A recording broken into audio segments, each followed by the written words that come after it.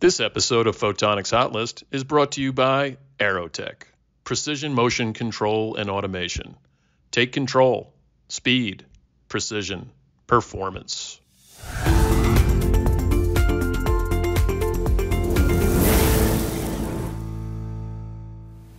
Hello, I'm Justine Murphy with Laser Focus World. Let's take a look at some of the amazing things happening in photonics.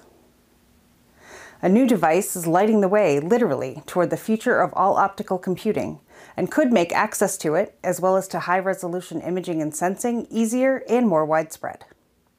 Nonlinear optical processing of ambient natural light is highly sought after for optical computational computing, imaging, and sensing. A team from UCLA and the California Nanosystems Institute has been working to address the demand by designing an optoelectronic neuron array device that allows nonlinear transmission of spatially incoherent light.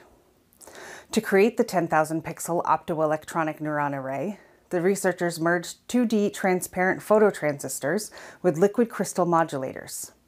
The optoelectronic neurons allowed spatially and temporally incoherent light in the visible wavelengths to nonlinearly modulate its own amplitude with just a 20% photon loss.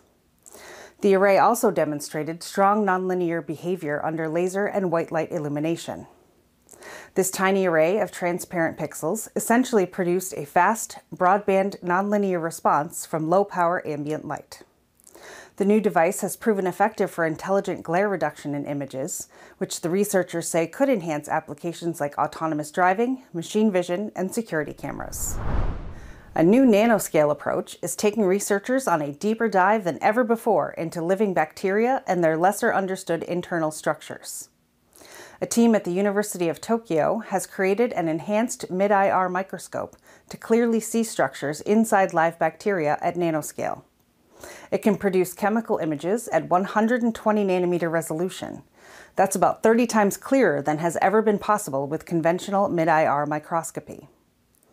The new setup is based on mid-IR photothermal quantitative phase imaging, which offers higher spatial resolution by joining mid-IR absorption with visible imaging. Synthetic aperture, a technique that combines numerous images taken from different illuminated angles to produce a clearer overall picture, was also integrated into the microscope. The team tested it on bacteria samples, including E. coli, situated on a silicon plate.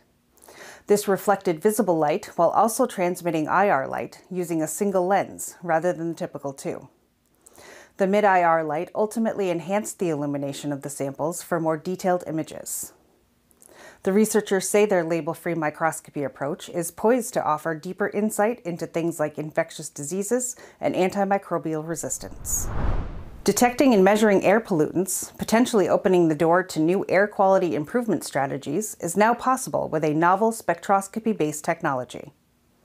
Researchers at the Graz University of Technology's Institute of Experimental Physics in Austria have developed the world's first broadband UV dual-comb spectrometer. It's based on Fourier transform spectroscopy and involves two optical frequency combs with slightly detuned repetition rates superimposed onto a photodiode for interference. A laser source integrated into the spectrometer emits pulse pairs of simultaneously different wavelengths covering a broad range. When that light hits a gaseous material sample, its molecules absorb it. During that time, laser pulses excite those molecules, ultimately revealing the sample's optical properties and composition. The spectrometer also features two ytterbium fiber-based frequency combs, the outputs of which are amplified before being upconverted into the near UV range via third harmonic generation. Two UV pulse trains are then superimposed and interact together with the gas sample. The team says the new spectrometer can detect even trace gases and pollutants to better study their effects in the atmosphere. And that's your Photonics Hot List. Be sure to like and share, subscribe to our YouTube channel, follow us on social media, and visit laserfocusworld.com for the latest and coolest news and information. Until next time.